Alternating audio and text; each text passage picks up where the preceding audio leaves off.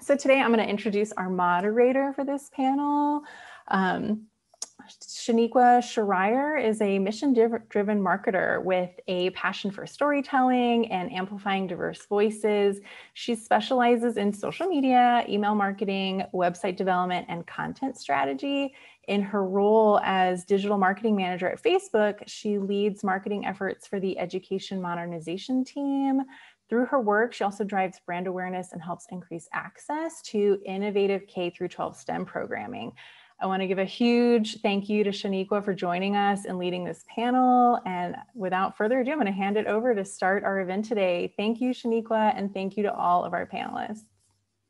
Awesome. Thank you so much, Michelle, for that amazing introduction and also for the opportunity to moderate this panel. I'm really excited to kick it off. So we have a great panel of talented, some of the most brightest minds in social media and marketing here for you all today. So I'm going to start with some introductions. So maybe Amanda, if you want to kick us off.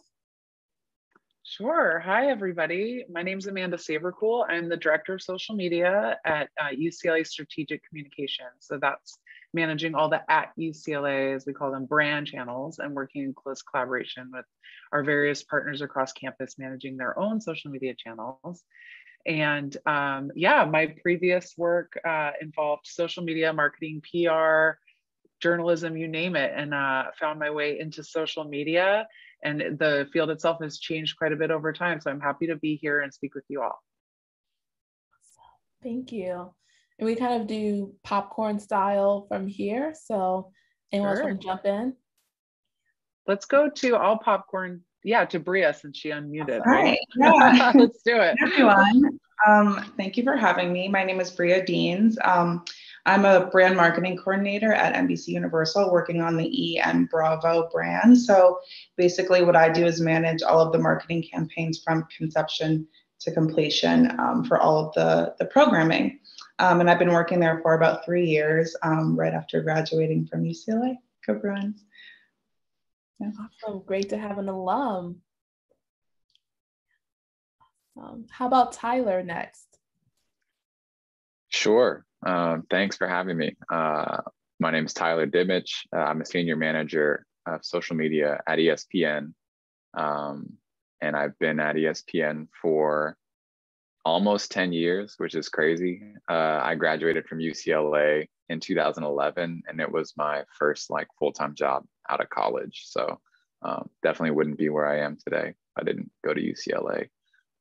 And I oversee daily content production and operations across a number of ESPN brands and social platforms, specifically Twitter, Instagram, and Facebook. Amazing. Loving all the alum energy on the panel. All right. How about Melissa? Hello, everyone. Can everyone hear me clearly? Yes, awesome. good. So I am Melissa, and I am probably the furthest from UCLA. I'm in Sydney, Australia. So it's 6 a.m. for me, FYI. And fun fact, I'm allergic to popcorn, but I'll play the game. So I am the CEO of Career Outcomes Matter, and I've been career coaching individuals since 2011. I'm not gonna think about how young or old anyone was on this particular event, but it's been a wild ride. It's always been virtual. So Zoom for me, Skype before that was something very common. And I'm also the host of an interview with Melissa Llarena. So I've had the most amazing guests, including some names you might know of, like Gary V, also the ex-CMO of GE, Beth Comstock, the creator of Poopery, Susie Batiste. So all these individuals have really shared their stories with me, and I would welcome anyone to definitely tune in should you be interested in hearing about how all these amazing people have done their sort of career journey their own ways. So thank you for having me here. And yes, NYU undergrad. So understanding I am in Bruins land. Awesome. Well, thank you for joining us all the way from Sydney and getting up early for this panel. Really appreciate it. You're welcome. All right. And then, Michelle, if you want to help close us out, introductions. Hi there, Michelle Harrow. I am Global Director of Talent Acquisition at Strategy and Operations at Twitter. I've actually been in the social media space actually only a year. Previously, I was over at Apple. So it's been very interesting to transition from a company who's actually created devices that have really enabled social media and now move into this space to really help Twitter grow. Really excited to be here and hopefully can be of help to you all.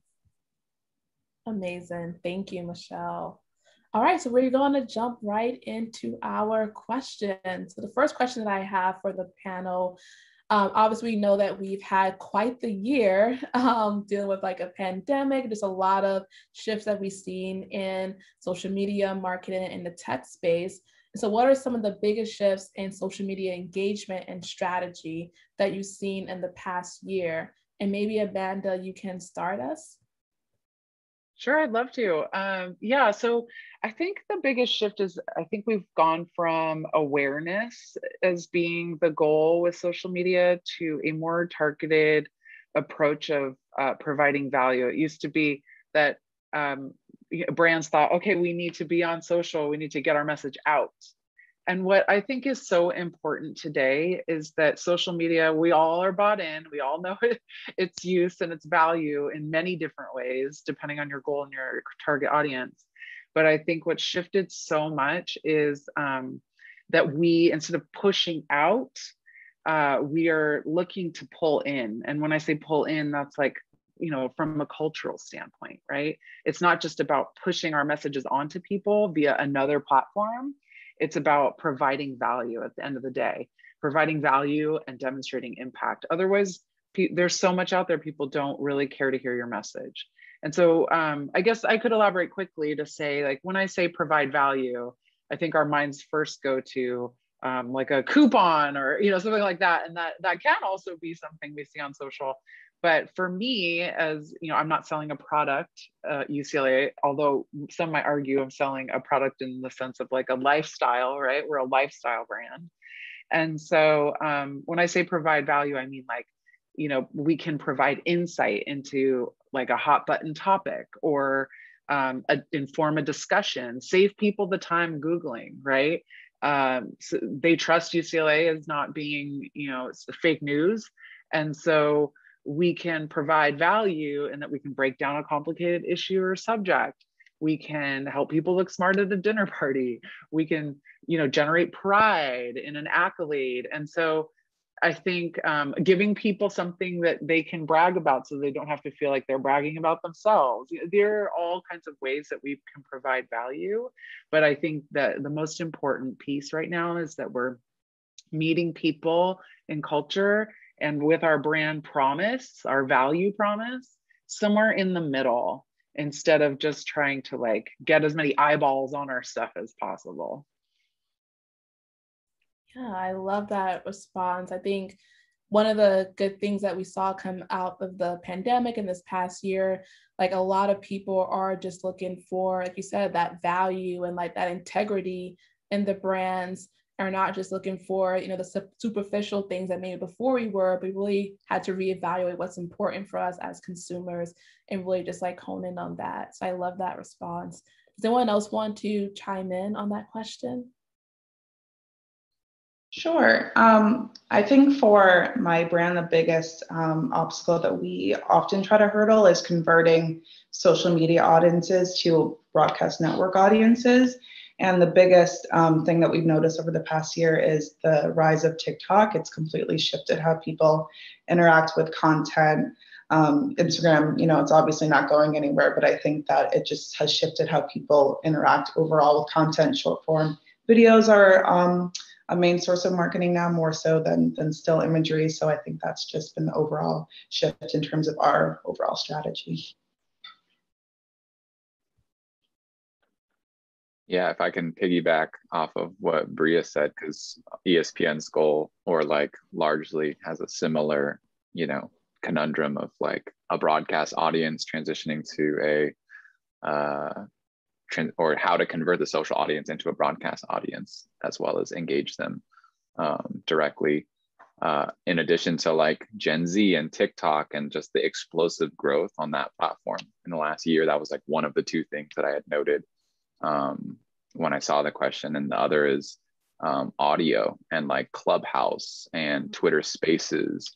Facebook is now integrating audio rooms and the ability to, you know, interact and listen and sit in a room and be a fly on the wall for conversations that you previously weren't able to be a part of. So that's a very new and kind of like unfolding strategic direction that we're not really sure where it'll be in a year, but it's happening.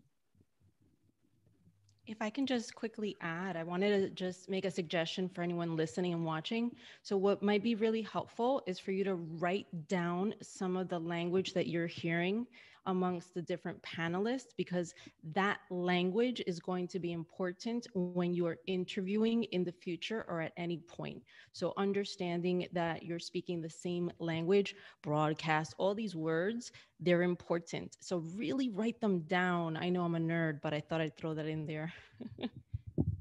No, I appreciate that, Melissa. Thank you. And yes, definitely you write down all of these great tidbits that you're getting from the panelists. And yeah, and also like, as you know, you can put questions in the chat for us or comments in there, and we'll be able to hopefully have time at the end to address them. But yeah, thank you for that, Melissa.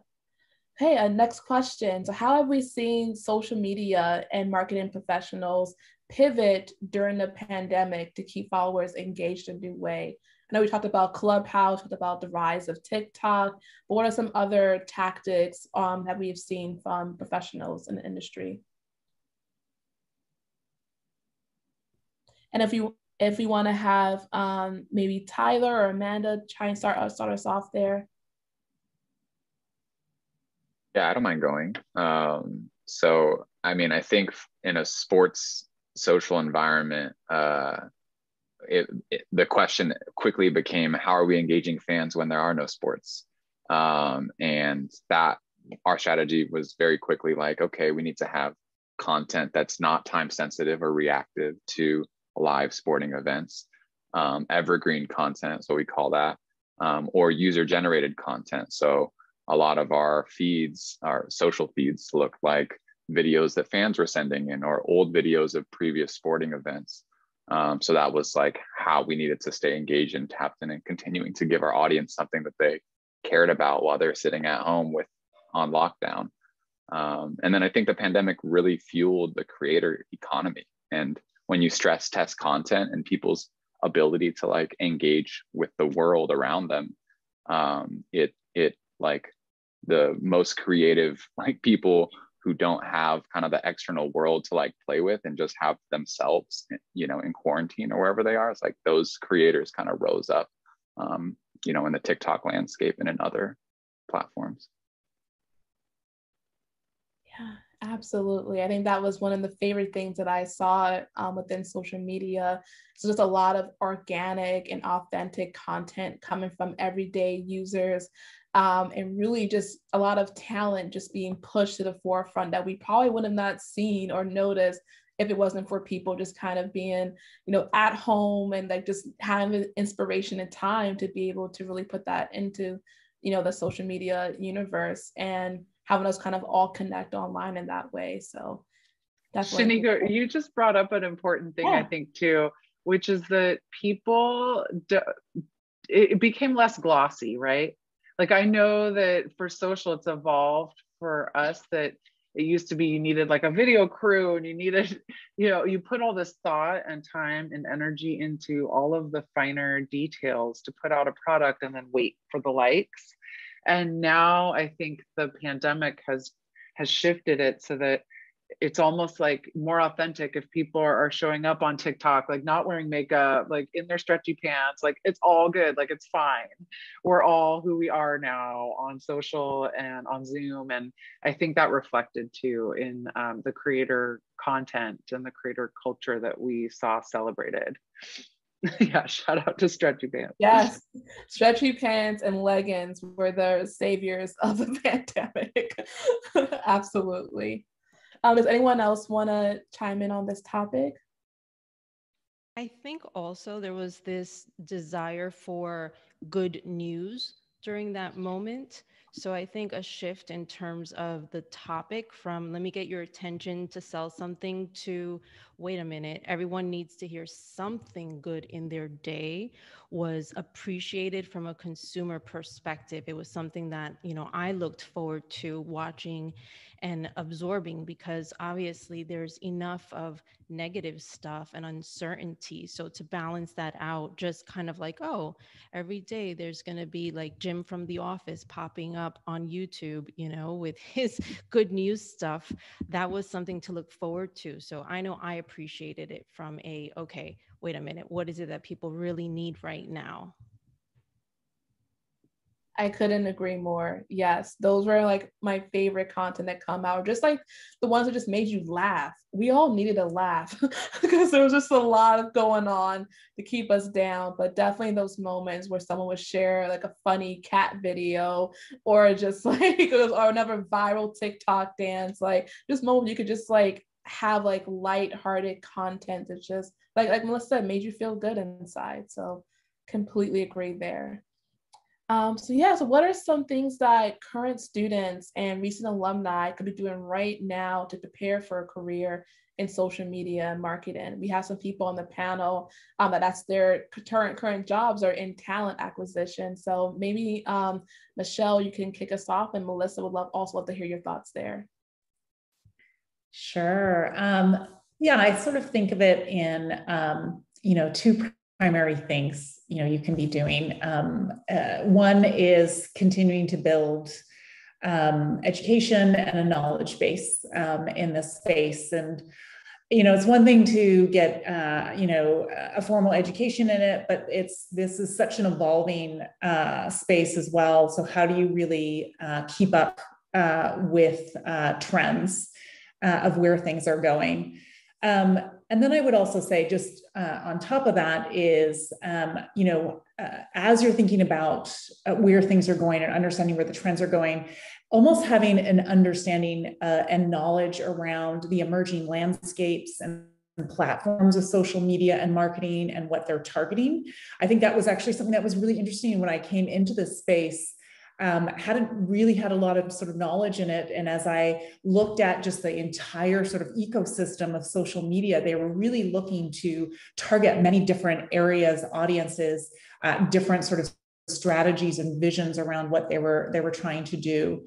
And I also think Tyler kind of hit on this a little bit as well, as, what is this creator economy? What is this concept of decentralization and where we are going? And what are these sort of underlying human psychology that's drawing this popularity or draw to sort of social media? So just sort of immersing yourself in that knowledge so you can be, essentially demonstrating that. And then the second aspect would be building a portfolio of work. And it doesn't have to be specific work that you've done. I mean, a lot, you can like specific in the social media or marketing space, because a lot of things are, transferable that you can, essentially be able to tie the dots to. But one thing that will provide you with is demonstrating that you have gained some skills and experience in this area, being able to speak to the value and impact that you've made in this space. And also just sort of your demonstrating your sort of ambition around really trying to sort of baseline and upskill yourself in this area. I love those points. And just to add to some of those points, I wanted to say that when I think about the different podcast guests that I've interviewed and I look at them from their career trajectory, the one that comes to mind is the former CMO of GE. And she suggested that we every once in a while engage in what she calls the weird. So what's the weird? So GE, super traditional. You don't imagine them in any way getting value from going to like a Korea pop, concert. However, Beth would go to South Korea and actually understand like the K-pop sort of trends. All of that to say that chances are in your own personal lives, there are things that you do that right now might feel very unconventional, might feel odd. However, let's look 5 years from now, 2 years from now, they might actually be the key to actually getting consumers engaged in any brand. Like TikTok, very weird. And so that's something that I want you to just think through when you're thinking about what you need to do today to be more valuable tomorrow. It's also looking at the areas of your life that might not be on your resume. So thinking through, is there something outside of what I do as a student, as a student that's a parent? Is there something that I do? Yeah, engage in the weird. I love the comment on on the chat. Is there something that you do that could in some way or another, because it has your attention, catch the attention of someone else when it comes to the employer that you decide to work for? So that's one thing. Just engage in the weird and really bring more of yourself to any employer. The other thing I would say is when it comes to this notion of inviting yourself. So let's say right now you're at UCLA and you're a major in whatever, let's just pick a major, psychology. So invite yourself to, let's say, a career conference virtual these days that is intended for neuroscience majors. Invite yourself. That's how I got my first job working for Reuters. You know, I was the non-business student at a Stern NYU career center. So invite yourself. That's something that Nigel Parry, a celebrity photographer, did when he was working in an agency, not doing photography, but he invited himself to display his portfolio to a senior leader. The senior leader didn't ask him that he even did, photography. So invite yourself. And then the third thing I would say is, know the assumptions coming in. So if you have a liberal arts background, as an example, and let's say you're looking at a job description and it says data this, data that, Excel this, that, blah, blah, blah. Just understand that there might be some assumptions on the other side of the virtual table that you might need to overcompensate for in other ways, or address or fill in your own skills gaps for. And the beauty is, if you've never worked with Excel, go on YouTube, check it out. How do you do this, formula thingamajig, right? So in terms of in terms of information access, right now, you're in like a gold mine era. Like this is like out of control information. Now, the key is for you to figure out what to do with that information so that it adds value to your own business case as an employee to one of these employers. And it's not a conversation only for someone that graduated from the business school. This is a conversation for everybody that is a student, because in the words of Susie Batiste, the founder of Poopery, who was a guest on my podcast, your life is a masterpiece. It's your work of art. So you get to choose the colors, you get to choose the canvas, and you get to choose who gets to see your awesomeness. So be in agency of what it is that you want to add to your portfolio so that you have a portfolio and so that you feel good about all that effort that you've put into your life experience. Gosh. Thank you so much, Michelle and Melissa. So many great gems. I hope you all were taking notes because those were some really great takeaways to keep in mind. I definitely resonate with a lot what was said, especially around just inviting yourself to the table. That is literally how I ended up in my current role. I just looked for opportunities where I could just be like, hey, you need someone to write a blog? I know how to write. Can I do it? Hey, you need someone to run social media in the interim while we hire a social media manager? Let me do it. Let me try it out. And those little opportunities that you take advantage of can lead to your big break. So thank you so much for that wonderful advice. I did see a question in the chat, which kind of like what we're talking about right now about building a portfolio. So I wasn't sure, Melissa or Michelle, anyone on the panel wants to talk about like, how do you build a good portfolio? I think I can start off just in terms of, what that might look like. This doesn't need to be anything necessarily, formal. I mean, certainly if you have done some experience, you've actually had, some type of job or some kind of experience or a project in which you have specifically created a deliverable or output that you can demonstrate that ties to sort of social media. That's one aspect of it. The other is just simply demonstrating sort of your proactiveness, in the space. So whether or not that's you have become a community leader for a political campaign, or things that are just or simply demonstrated a community leader in your local area, just something that can that highlight the fact that you are trying to actually learn across the social media and marketing space and sort of test and do some work, within that space. And it's starting to just create your knowledge base and point of view in that area. So nothing necessarily, I don't think there's an expectation of formality, especially coming in as in an early career in a company in that space, but it definitely goes a long way to be able to demonstrate that you're thinking in that from that perspective. Yeah, I want to elaborate on that. I think demonstrating a point of view is very important. I think that is critically important, because I think a lot of people, especially just starting out, especially in social media, a lot of people want that job. So how can you stand out and differentiate yourself if you don't have a strong portfolio, you don't have a lot of experience? Is definitely providing a point of view that will be called upon in key moments, whether that can be from any realm, but more significantly from an EDI standpoint, sometimes equity, diversity, and inclusion.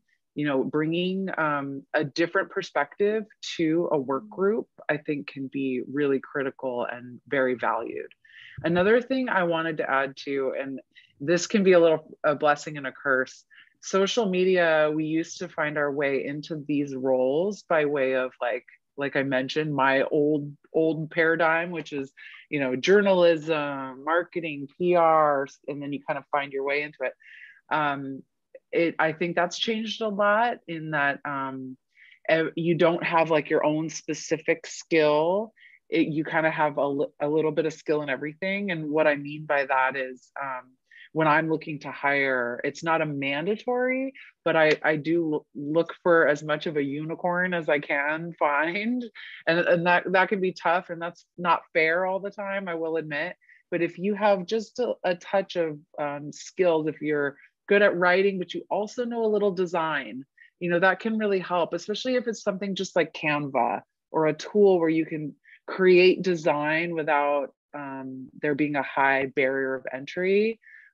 Just having some lightweight skills in various areas can really, from a social media role, make you a very desirable candidate. But sometimes you have to draw a line somewhere, because you also don't want to promise that you'll do everything, because you want to be valued as well. You don't want to be taken advantage of. So I think if you can toe that line of providing skills that are needed across the board, from writing to design, but not necessarily getting taken advantage of, I think that's a really important piece when you're setting out to start in social media. I would agree. And I wanted to just add that in terms of building a portfolio, here's the thing. So imagine that you're able to, let's say, use Pinterest and make that like the platform of choice for your portfolio, or use YouTube and have a channel like that qualifies as a portfolio. But the key is explaining your choices behind the content, the creative, I would say, is really important. So no matter how you build your portfolio, explaining your portfolio to someone is going to be key to distinguishing yourself. Because you may have made a decision, like let's say, oh, I picked blue because it's a calming color, and it's something that I researched from whatever. But if I look at your things, I'm not going to make the same conclusion. I'm not going to think you were so thoughtful. I'm just going to be like, oh, they must love blue. And that's just kind of me looking at a portfolio without a human next to me, or a virtual human next to me. So understanding the why you made those choices, and then understanding the how that's going to increase engagement, might be something that you would want to extrapolate. So everyone can make a good guess, just a good guess. We're not saying that you already have these like numbers based on your work. And if you've worked in an agency, what I've heard as a reason why they don't have numbers is because the clients have the numbers. But all of that can be addressed by why did you make the choices that you did in your portfolio? And then the next point is very simple. I want you to Google today, how do you build a portfolio? And see what pops up, because I'm sure there'll be some answers there too to help get you started. Yes, absolutely. There are a lot of online examples from social media people to marketers to designers that you could always take a look at for some inspiration. Definitely, as Melissa mentioned, just make sure that it tells a narrative, of your journey, in social media. And like I said, why you made the choices that you decided to make in terms of the work that you did. So as we've been talking about, we've seen a lot of shifts and changes in social media just in the past year, but just like looking like forward to the future, what does the future of social media look like in 3 years? Like how might people be engaging with people online? And yeah, maybe Tyler, you can start us, but definitely want to hear from everyone else on the panel on this topic. Sure. So I have two notes. One is like content wise, I think that we're just progressively and quickly shifting to video, short form video, as Bria mentioned earlier, TikTok, Reels, creating copycats of YouTube Shorts, all those platforms that it's like, okay, how can we mimic what TikTok is doing and capture that audience, because clearly it's working. Our attention is held with movement and stimulation, and studies are showing it, platform trends are showing it. So video. And then philosophically, removing from content, I think the future of social media will increasingly like envelop and integrate other aspects of your life and lifestyle that previously were separate. So as an example, like shopping and news, those used to be kind of like separate from social media. You would go to the store, think about what shopping meant 5 years ago, and then think about what shopping means now. Like where are you interacting? Where are you finding products? Where are they being served to you? And then news is the same thing. What was news? What was reading the news or getting the news 5 years ago? And what is getting the news now? Where are you going? These things are going to be folded into your social platforms and into your social lives, because if there's something that you're spending time doing, these platforms are incentivized to create functionality for you to do it on their platform. And so are the brands that are providing that service to you and the institutions that are providing that service to you. So it's going to become more and more a part of your daily life and lifestyle. Yes, absolutely. Does anyone else want to share some thoughts on this topic? Sure. I wanted to just share this perspective, which is beyond the US. So, thinking about social media and thinking about the future of it, my recommendation would be to look in places where you may have not looked before. So, outside of your borders. And obviously, now that we're in this more virtual world, that's easier. But really, really pay attention to what's happening outside of the US, because you're going to have a different perspective and you're going to be able to design the future of social media based on what's working in other places that might have maybe a more a higher engaged audience naturally. Just watch for trends outside of the US. There was mention of Canva. The creator of Canva, Melanie, she's Australian. So check that out. Cool stuff happens outside of the US border. And there's so many things that are happening in other places and other parts of the world that it makes sense from a social media perspective for everyone to really consider, like, who's doing really cool stuff outside of the US and how can I follow them on Twitter, on Instagram, like follow them, and then take the next step, engage with them in meaningful ways, so that, and this builds up your own skills, but so that you have your own portfolio of relationships of people people that are doing cool things that might be more forward looking outside of your borders. And that too would be valuable for anyone that's looking for an opportunity in social media. But again, stay tuned for what's happening outside of your local environment. And to Tyler's point, sector as well. I'll probably just weigh in with one other input here.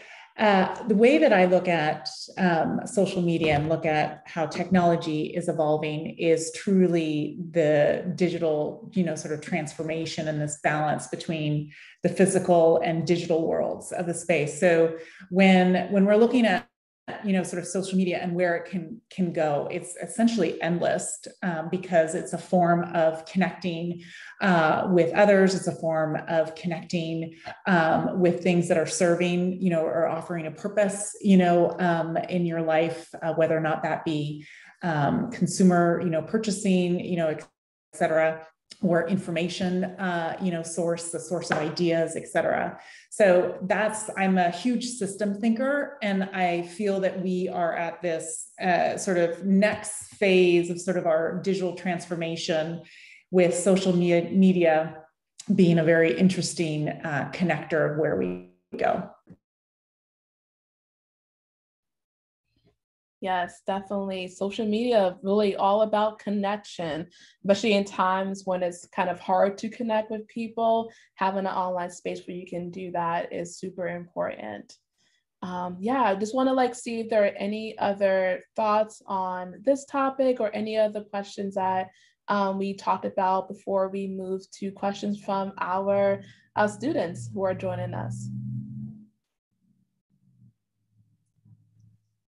I do see a question in the chat, and I was typing to respond to it, but I can speak to it if you don't mind. Sure, go ahead, Tyler. Yeah, so it's a good question. And I think, when you're in college and you pick a major and you feel like, is this limiting me? If I'm not a social media major or, a marketing or communications major.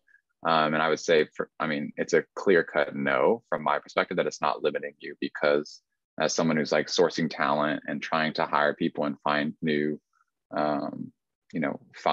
talent in the social media space, often your Twitter feed, your Instagram feed, your TikTok feed are more indicative of your ability to do some of the job functions than your resume will be. So if you're a philosophy major, but you have a fire TikTok feed, or you have, built a 10,000 follower Instagram account that's doing sports content, that's more interesting and important to me than your philosophy degree, if you're applying for a position in that field. So not that the philosophy degree doesn't make you a more interesting candidate, because it's different. I mean, you might have a different perspective, but definitely your portfolio and a lot of the things that Melissa and Michelle and Bria, Amanda have spoken to, though sharing yourself and how you're doing that is more important as a recruiter to me than your major and your academic achievement. I couldn't agree with that more. That's a hard, my answer is a hard no. It doesn't matter. Your portfolio is more important, as mentioned. Your point of view is more important. Your passion, your desires, your goals, much more important to me than your degree, than the subject for your degree. And for what it's worth, I have a degree in English. So I don't know if that was necessarily applicable to social media, but I think experience and portfolio is important. I will say though, Tyler, that my experience working in social media is that I don't do very much personal social media. I know I'm a rare one, but because I look at it all day for a brand, at the end of the day, I'm I'm not selling anything. I'm not pushing anything. Nobody wants to see pictures of my kids. I'm like the worst at my own personal socials. So I appreciate that reminder for myself, Tyler, that if you want to go get another job, you should probably demonstrate your abilities in a searchable way so that employers can see how good you are at it. But for me, I'm like, oh, another tweet. I can't do it. Same here. I'm also very bad at my own social media. I put more effort into my dog's social media account Yeah. that I run. So this, yeah, but definitely, like, I was a psychology major. I didn't major in journalism or marketing, and I've been really successful in my career. So just to echo what everyone has said, your major is not going to be the defining factor for you. But Melissa, I saw you unmuted. Do you have some thoughts to share? Yeah, I mean, for me, social media didn't exist, right, when I was picking my major. So for me, it was kind of like, well, I can't make up what the future will look like. And so neither can we either. We don't know what's going to be in vogue, 10 years from now. But what I'll say is this: whenever I've looked at resumes, let's say for 10 years, so let's say a decade worth of research, the first place I go is their college major. That's in my mind. You could be a SVP of whatever, but I'll look at your college major, and then I, in my own mind, will reach the conclusion of whether you really intended to go down that field or you just ended up in that field, which usually tends to be the case. So from a college major perspective, really do yourself a big favor and choose something that is going to be personally meaningful, really personally meaningful. And if it happens to be practical, quote unquote, then congratulations, you figured out how to have something that's deeply meaningful and practical. If it's impractical, what I would recommend you do is simply just like get really deep in your major, enjoy it, have fun, and then figure out, especially if you're looking for a career in social media, figure out other ways to stay engaged in that space. There's nothing saying that what you learned at school has to translate in a neat fashion to what you bring to the table to an employer. When it comes to philosophy, just an idea that popped up, like Stoicism, like look to see all the different Stoics that are in social media. Obviously, they're dead. So people that are fans of the Stoics, but like, why not have your own like Twitter handle that's like, focused on Stoicism or something? Maybe I'm just thinking about Marcus Aurelius a lot, but that's just an option to you. So irrespective of your college major, the only onus that is on you is to explain why you picked that major. And if you just liked Stoics, congratulations, that's your answer. But if you have another reason, then just share the reason and then keep on moving to how that might add value to the employer, to the person with whom you're speaking, right? Maybe it gave you the critical thinking skills that no one else has in that particular department or on that team, in terms of what you are able to ascertain. So just understand again, the why did you make that choice? Why? Same thing when you're walking someone through a resume. Why did I go from here to there, to there, to there, to there? And, people tell me the real deal. So I'll be really honest. I usually know why they really went from here to there and there. But if you're early in your career, you don't have all of that sort of story behind your resume. So you're able to just make that leap and say the reason why I went from here and the skills that I picked up from here, and just kind of keep going along that trajectory. So all that to say, college major doesn't matter, but I would suggest it's deeply personal and something meaningful to you. And then the second point is just figure out a way to explain your choices, and that's going to help you oftentimes. Absolutely. So we have another question in the chat. How do I figure out what employer or job is right for me? There are a lot of social media jobs looking for interns. What makes a good one? Or should I just apply to everything? That's the question. So who wants to jump in on this one? I can jump in on this. Awesome. For me, I feel like the biggest thing is networking, and I think reaching out to people that work in the industry or at the company that you're interested in working at, and just getting a sense of the overall culture, because it really is a two-way street. They want you and you want them, but it's all about how you guys kind of like click together. And so, do as many informationals as you can. Tyler mentioned earlier, Clubhouse, listen in on those rooms, those chats, and then maybe reach out to people that work in those professions that you're interested in working in. And I think that'll help kind of narrow down what career you decide to pursue, because a lot of it does boil down to the company culture in general. Bria, I could not agree more with you in the sense of like aligning yourself with people who hold the positions you're looking for and talking to them. I am well into my career, and I am always finding new people to, I guess, for lack of a better term, mentor me. And it doesn't have to be a formal mentorship, so to speak, but I do think one thing I didn't do very early in my career, which I regret, is just taking some time with people who are willing to offer it. Don't be shy, right? Like, people will offer help. So if you ask for advice, if you ask people who are doing what you want to be doing for any tips, or usually people are happy and glad to do it. Yes, people love talking about themselves and about their work and their careers. So please don't be afraid to reach out to people, to have like a quick 30-minute call. I promise you, they will be happy to do it. We have another really, sorry, did I cut someone off? No, I would actually add one note to that is like, because a lot of people will, you will get to a position one day where you're like, a lot of people are reaching out and they want to schedule time. And I think the ones that stand out, or the ways to like really, I guess, like incentivize the space to be made, is like, is there a way that you can add value? Because I think if you're getting like 15, like, hey, can I like have virtual coffee with you? It's it's just like you only have limited resources, and ability to like have all of those virtual coffees. So if you're like, oh, I saw this and here's what I think, or here's how I can add value to something that you're doing, I would recommend like thinking about that and in your reach out process. Absolutely. I see another really interesting question about making social media more pragmatic. It's from I hope I pronounced your name like Korak, because currently you feel like it only serves the interest of a tiny minority. So how do we make social media more pragmatic?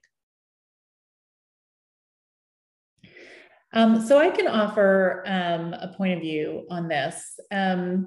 I think it depends on your definition of social media. If you expand it to include social network, that can actually serve even more sort of broader sort of uses. So I think it really depends ultimately what you're looking to do in terms of connecting, engaging, and communicating, and what is that right platform, for you in the social media, social network sort of space. There's a broad range of different types of platforms that are serving different needs or a certain values. So you look at platforms such as LinkedIn. It's much more sort of a social network and connecting with people through your careers. Versus looking at Twitter and a Facebook and sort of Snapchat, which has is serving a different sort of purpose. So I think that if you look broadly across it from that standpoint, I actually think that there's a broader applicability to everyone. Yes, absolutely. Especially if you look past like the typical form of social media that we're, used to, like Facebook, Instagram, like Twitter.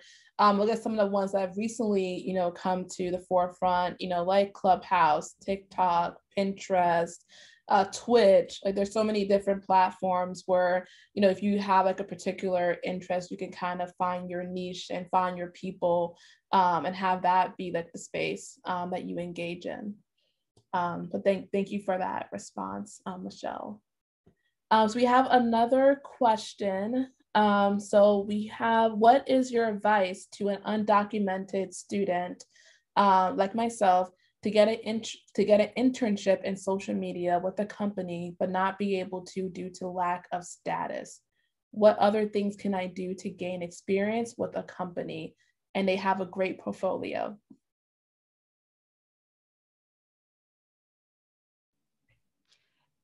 That question is a great question, and it's hard for me to really think through the best option for this person. But here's the guidance I would provide.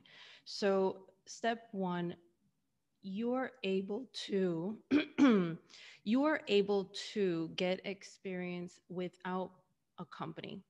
So that's one, right? So you have this portfolio. I'm not sure in terms of whether any of the work was tied to any organization or any influencer for that matter.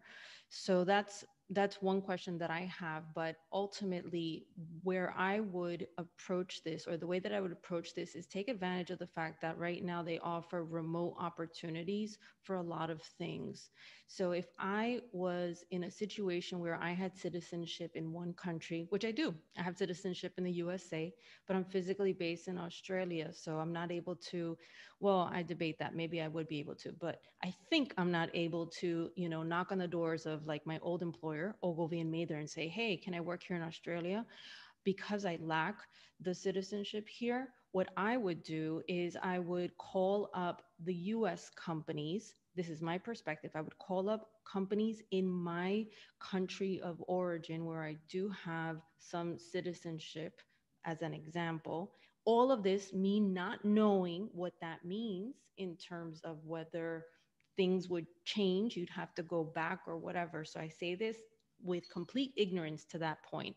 I would look for, where can I work? For whom can I work? If I can work for organizations in my country of origin, I would call them up and I would look for remote internship opportunities. That's what I would do. Again, I am not sure how, if that is okay from a, you know, legally being able to continue to be in the place where you are. So let's just imagine that we're not okay. So there's other ways of looking at it. You might want to, instead of going after a big organization that's super competitive, you might want to look at the influencers that are online, right? The social media people online. Influencers also need people to help them behind the scenes in terms of all of their social media creative assets. So there's other ways, other sources of a brand, so to speak, that you can reach out to. So let's just imagine that you have a favorite influencer right now. So let's say for me, Gary V. So, all right, I love Gary V. And let's say that I'm an undocumented person, but Gary V is someone that I would love to help somehow. He might be too big because he has a big company in the US too, but let's just imagine. So reach out to them on social media, right? So understanding Gary Vee, I just told you someone that has millions of followers, but I was able to reach out to Gary Vee myself, actually. So there, where there's a will, there's a way. All I have to say is try to think to yourself, okay, how can I reduce the barriers of entry? That's number one. Okay, I'm not a citizen here, but I'm a citizen there. Is there a way that I can reach out to companies there, call them and do something that's remote?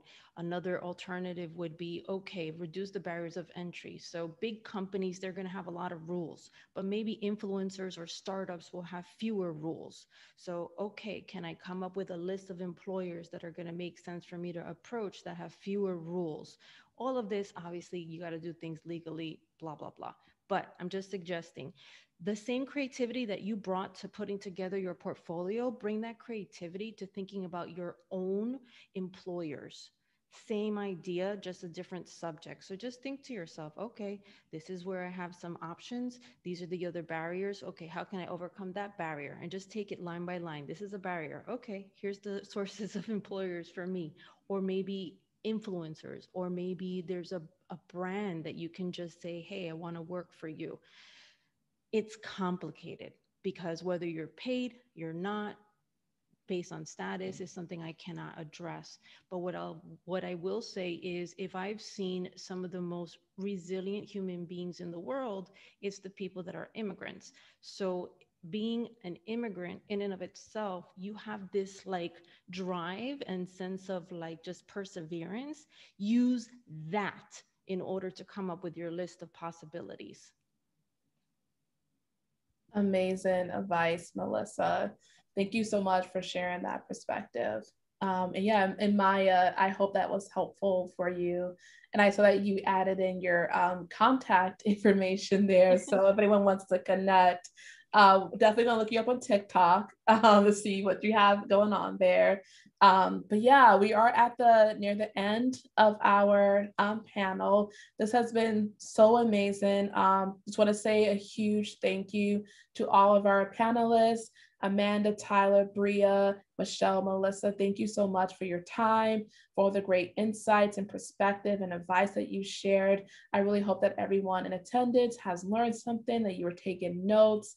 I know that our contact information will be shared with you if you want to connect. Like, please do, as we have mentioned, like forming these connections, not being afraid to reach out, ask for advice, ask for help is really important in growing your career, especially in social media and marketing. So please don't hesitate to do so. I know that Michelle has also shared some additional resources and information in the chat, so please check that out. But it's just been an honor to be a moderator for this panel. And I'm just really grateful for the opportunity and hope that this was as beneficial and useful for all you that are in attendance as it was for me. Thank you. Thanks for including me. Yes, thank you. Thank you so much, Shaniqua. Thank you, Michelle, David, everyone at UCLA. Awesome. Michelle, I'm gonna pass it back to you. Thank you for everyone for joining us today. A huge thank you to our panelists. Thank you so much. Your insight is awesome. I will speak on all of their behalves and say connect with them, LinkedIn them, message them if you have questions. We had additional questions in the chat we didn't even have time to get to. So if you were dying to ask Michelle a question, or you really had an interesting inquiry for Tyler, please reach out to them. And we have a lot of great programs still for our Future of Work conference. I put the link in the chat. So please check out the additional programs that we have available today and tomorrow. And thank you all for joining us. Hope to see you soon. Thank you, guys. Thank you. Bye.